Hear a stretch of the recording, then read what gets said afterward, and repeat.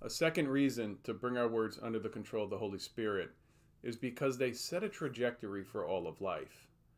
So James reminds us in verses 3 and 4 that the tongue is very powerful. Our words are very powerful. He talks about that little bit that goes in the horse's mouth and it's able to direct the horse in any given direction. Or maybe that rudder on the back of the ship that can steer that massive vessel in any direction that it wants to go. So the tongue does the same thing for people. That's the illustration. The tongue has trajectory setting power. When we speak to other people, we are both setting a trajectory to some degree for them, for the conversation, or setting some trajectory for the world. We're also setting a trajectory for our own lives.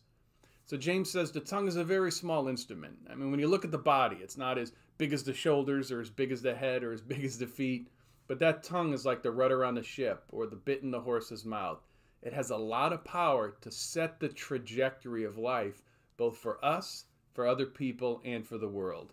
So we want to bring our words under the control of the Holy Spirit so we can glorify God in setting a trajectory for life.